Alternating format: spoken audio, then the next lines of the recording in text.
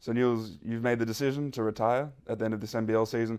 Can you give us an idea of why you're choosing to do that and how you came to that decision? Probably a combination of things. Before the season, I had a decent idea this would probably be my last year. My role within the team, I discussed with Dean throughout the year, was going to be pretty minimal. I basically signed to be a part of the team and help, with some of the younger players who got coming through, like Krebs, Travers, KB, and a few other train-on guys. Kind of been a bit of a mentor for those kind of similar position guys. So it probably meant my actual playing time was going to go down, but the stuff I was doing behind the scenes was going to be more important. And I felt, probably last year was my last real active year of playing, I guess. We had a bit of a tough year. I was filling a few holes. Now we've got the talent that I'm not necessarily required as much on court. So, swallowing that pill was probably the hardest, that I wasn't going to play. But I guess that made the decision in the last few weeks where I really decided I'm going to retire now was pretty easy, really. Can you give us an idea of how difficult it is to swallow that pill and come to that realization that my playing days are over and I need to start making this transition? Yeah, it's definitely not easy. The competitor that I am, and you guys know, anyone who's played with me, I'm pretty fierce on and off on the training track and in the game. And I guess it's been a challenge to kind of check that on the sidelines a little bit, even at training. Like I got to pull it back a little bit, knowing that my biggest skill for the team right now is my relationships, ability with my teammates, not necessarily the physical side of things. So it's definitely been a challenge. You look around at other guys around the league, the things they go through, and you kind of take little bits from them. And having Rob Lowe in the club at the start of the season was quite helpful for me. And he'd been through a couple of years where he didn't really play, and I kind of learned a few things off him, and he was pretty instrumental in getting me to a level where I was comfortable with where I sat in the team. I want to sort of track back over your entire career. Drafted by the Rockets, that came after a really impressive a few NBL seasons. I want to ask about the different players that you've shared the floor with, either with or against.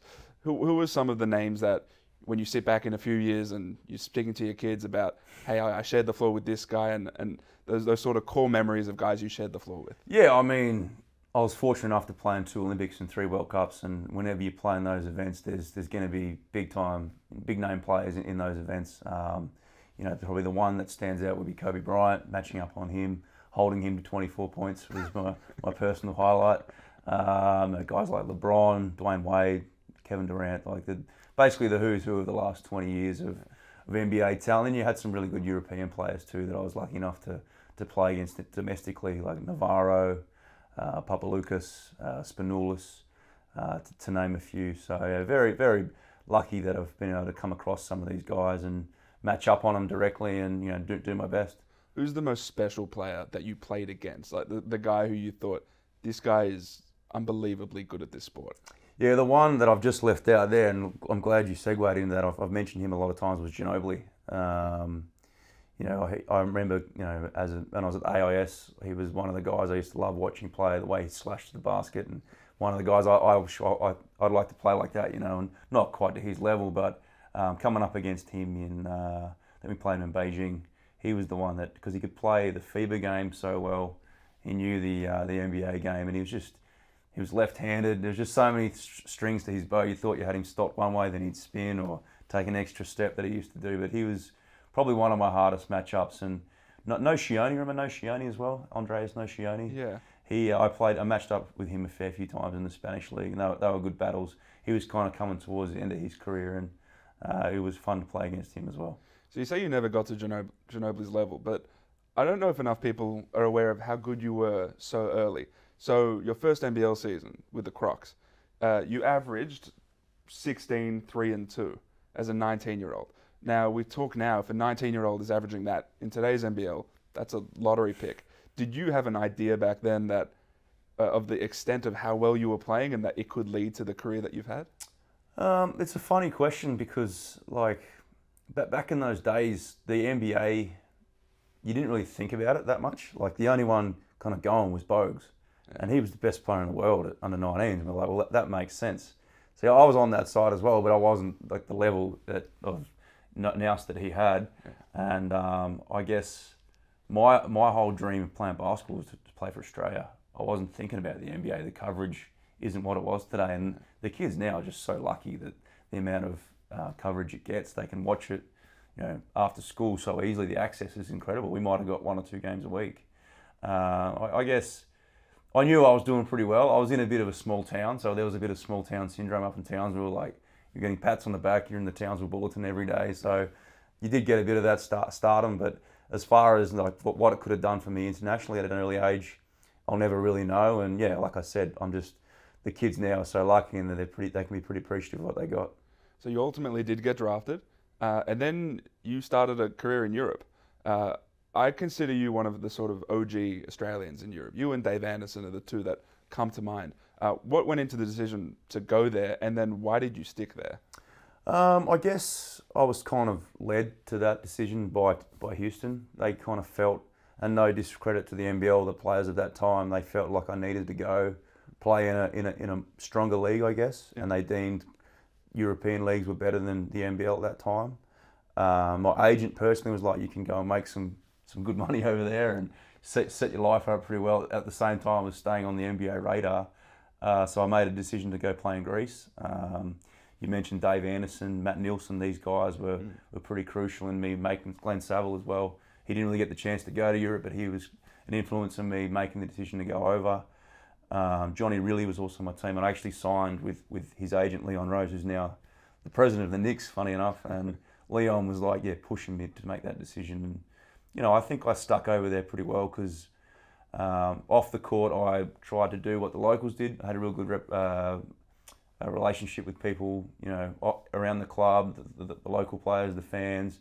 I kind of adjusted to them. I'm in your city now. I've got to kind of adjust to your way of life in a way, and I think that's why I stuck everywhere I went, and enjoyed every minute of it. It's weird because we hear a lot of horror stories about Australians going over to play in Europe, not getting paid, not having a great time. You somehow forged like an entire life over there, right? Your daughter was born there. Can you talk us through the story of? I feel like it's a famed story now of the day she was born and what followed. I mean, I don't love to tell it, but my wife will kill me. But she thinks I dine out on a little bit too much. But basically, I was playing for Gran Canaria, where I'd kind of reset my career a little bit playing there. I was in a bit of a lull in between probably the Beijing and London Olympics. I was kind of toing and froing where I was going to stick, and I always wanted to play in Spain. The ACB at the time was probably the best domestic league outside the NBA. So I was lucky to get a contract there as an import, and just kind of found my place there. And my first year I re-signed for the next year early on, which doesn't happen often in Europe. And my daughter was born over there, and she was supposed to be born in November, but we had a Sunday afternoon game, as you do, playing in the Spanish league because the soccer's at night. They don't want to clash. And Beth was born on 9 o'clock on a Sunday morning, and I told the coach, I probably won't be able to play today, mate. We got a game in 3 hours. My wife just had a baby, and we were playing against Murcia, who was kind of a mid-table team. Barlow actually played for him for a couple of years. He wasn't playing this game, and so Beth was born. There's some circumstances with her birth which I won't go into, which were a bit difficult. But basically, my wife was we were watching the game from our rooms, an old school surgery hospital room, and there was one of the TV where the TV you had to put a coin in. You had to put €1 into the TV to be able to watch the game. And we were watching the game there. I was playing with Ben Hansborough. He was the other import with me at the time. He'd gone down and done his knee, like probably 5 minutes in, and we were playing one of the local kids that normally doesn't really happen. The local kids don't really get to play much. They're more that they help us out in training. And I'm sitting there like, we're down by about 25 now, and the phone starts buzzing. Oh, how's Beth? How's Bridge? I'm like, yeah, they're all right. Could you come and play? And the GM, and I said, ironically, the hospital was a 5-minute cab ride down the road. So I said, Bridge was on the phone to her mother. So she was probably not thinking in the right spot, thinking, he'll just go play and come back. And I'm like, all right, I'll go play. Yep. So I've left my wife, who's just had a baby, which probably wasn't the best thing to do. And I paid the guy €10, get me there as quick as you can. He drops me out the front. and it was half time of the game, and everyone's outside. Everyone's smoking cigarettes, and they've seen me. Oh, Newley, like he's here, you know. I'm thinking that I'm just going to come and sit on the bench. If someone fouls out and we're down, I might get in. And I had a very good relationship with Pedro Martinez, my coach. So I've gone in. They've started the second half. I'm getting taped in the old tunnel and done a couple of stair runs just to have my legs ready in case. Just to warm up? Just to warm up a little bit, thinking I might get in. And sitting there, a minute happens, someone fouled, and Pedro goes, "You in." And I've gone, all right, this is on. And I'm just running on pure adrenaline right now. I think my pre-game meal was a Mars bar at 3 a.m. In the lead up to the birth. I slept at the hospital the night before, and I've just checked in, and we went on this massive run. I think it was like a 27-0 run or something. We come back and we won the match, and you know, I'm doing dunks, hanging on the rim, pointing at people, and I was feeling myself. I'm not going to lie. And the crowd just got around it, and next thing you know, I'm back in the doctor's car, and we're back to the hospital. I haven't showered. I've just pulled up, still sweaty, and just went and played basketball for 20 minutes and had a win, you know. So, yeah, a thing I'll never forget, and I guess the island appreciated what it did, and the club loved it, and, you know, my wife probably was the one who suffered the most through all that, and she has to hear this story, I guess, every 3 or 4 years. But, yeah, what a time, and, you know, we're lucky we're actually taking my family over in April. It's the club's 60th year, Gran Canaria, and they're celebrating by having some old players come back, and I've been invited over, so me and my family are going over, and Beth will see where she grew up, so it's pretty cool. So, and then tell me, was the family the main part of the decision to return to the NBL when you joined the Sydney Kings in 2016? A little bit. Like I was 31 maybe, and I was still playing really good basketball. I had another year on my contract in the Spanish league, but I was playing as an import, and it was always... So it's a little bit more difficult. You're easily replaceable as an import. And I had an offer from Sydney to come back and play for 3 years. The NBL was starting to do some really good things. Myself and Kev got good offers to come home, and I could see some pretty cool things on the table down in Sydney. And I guess, I wanted to be able to still play good basketball, I guess, at the later end of my career. And yeah, the decision to come back to Australia was a bit of family, you know, coming back to Australia. And, you know, we had our son, he was born in Sydney, so... probably a little bit of family, a little bit of personal wanting to do well in front of family and friends again as well. So that was the first time that I really got to watch you in person. I was in Sydney at the time, so I got to watch all of your years there. And the overarching theme of when I watched you and then when I watched you in the past was, the thing I always think is downhill. That's the way you play, right? Head on the rim sort of stuff. Almost unstoppable when you sort of get ahead of steam. How did you develop like that part of your game, which I think ended up being like the signature part of what you did? Yeah, I guess from early on, I always had a pretty quick first step, and probably my first few years in the NBL was probably more of I was a slasher, but I probably shot a bit better than what I did as I progressed throughout my career. And I guess playing in Europe, no one really attacked the basket that hard, and I felt like the rim protection wasn't as strong potentially as so I thought, I have an advantage. I can get past my man quite easy. I'm going to get to the hoop, and I guess I just carried that throughout my career as one of my main strengths. And I guess a lot of people, as they get older, it goes the other way around. You become more of a shooter, but I never really lost that step. Probably lost it now, though, to be honest. That's probably why I'm retiring. But I just always felt like, well, if I can get to the hoop, it's easier than shooting a three for me. I'd rather get there and finish around the basket. And I guess that's just the confidence I had. And I'd always, if I could get on the hoop early in a game, that would boost my confidence and make the rest of my game a lot easier. So we saw a lot of that with the Boomers as well, to Olympics, World Cup. Can I ask about the current Boomers, the way you see them now? And I think a lot of people maybe take for granted those who paved the way. Mm-hmm. And I'm thinking about, 2008, 2012, up to now. And what was it like when you saw all of those Boomers come into Hoop City that day? You see Giddy and Dyson and Jack White and Landale and all these guys come in, and you sort of look and you think you were part of the Boomers who paved the way, and this is what the Boomers are now. Yes, it's an interesting question. Like, I guess our period probably myself, Barlow, a few others.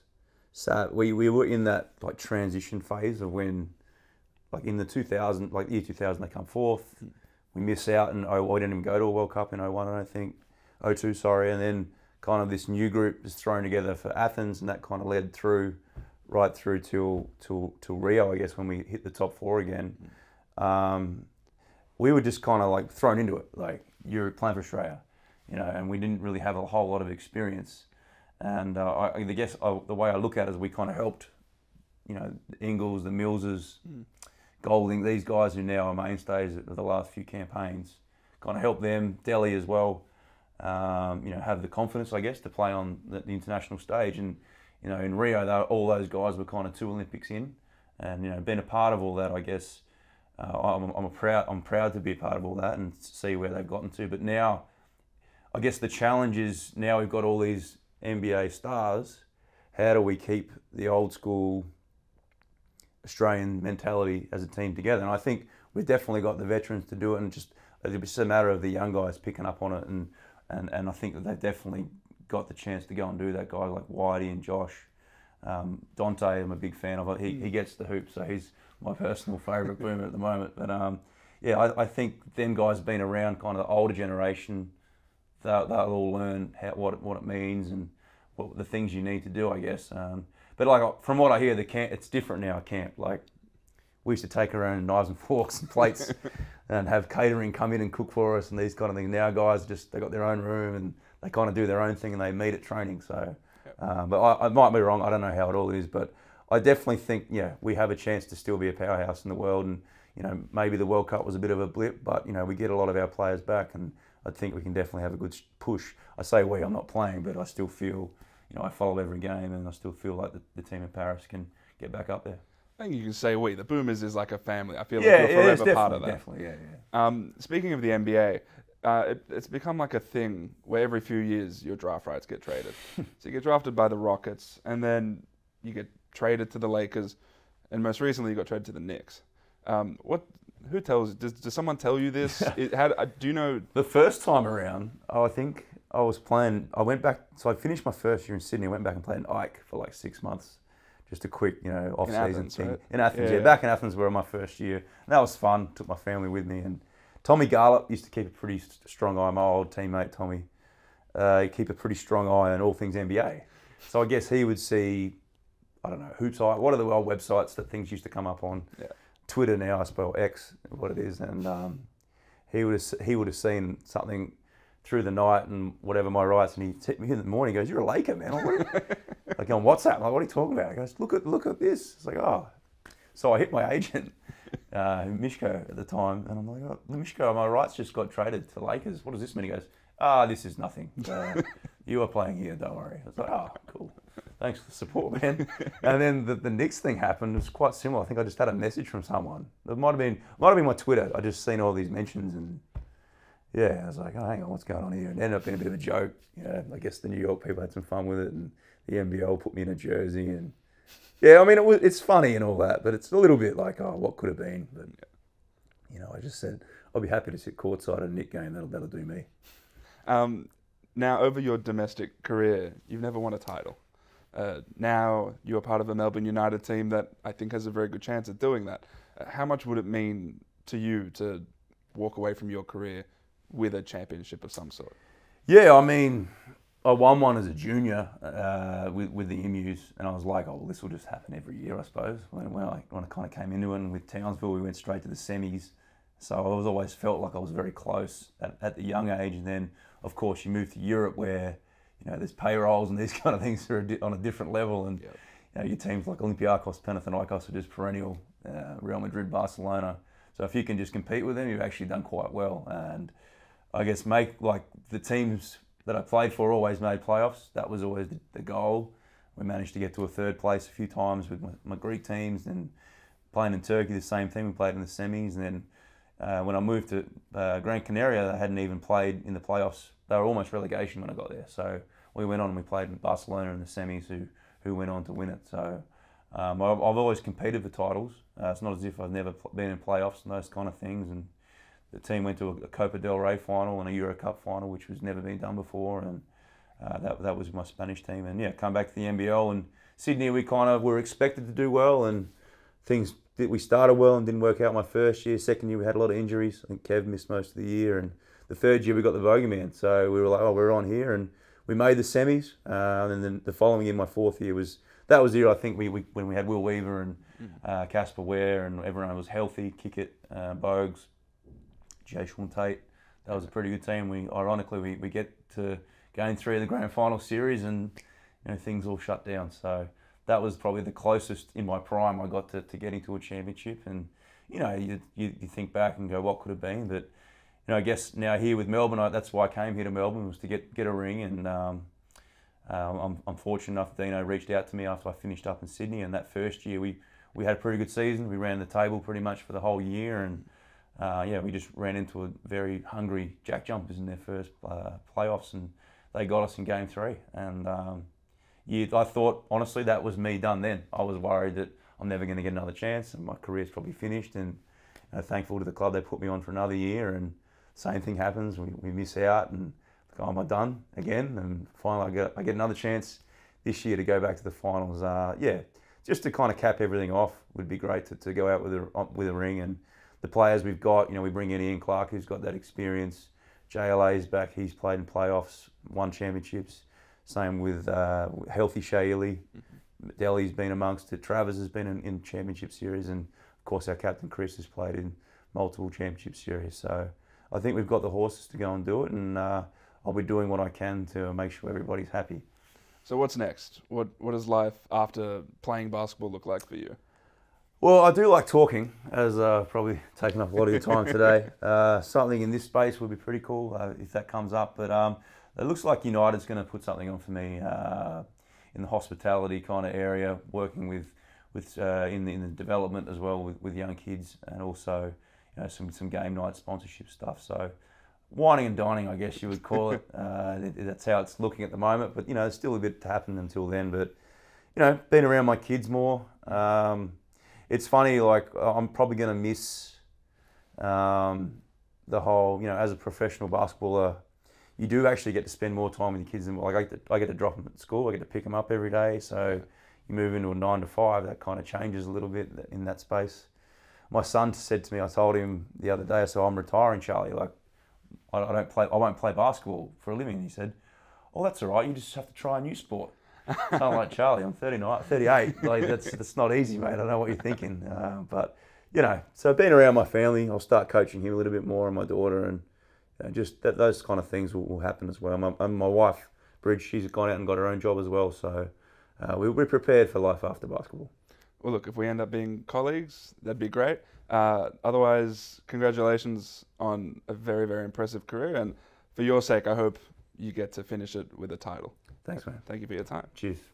Thanks, Brad.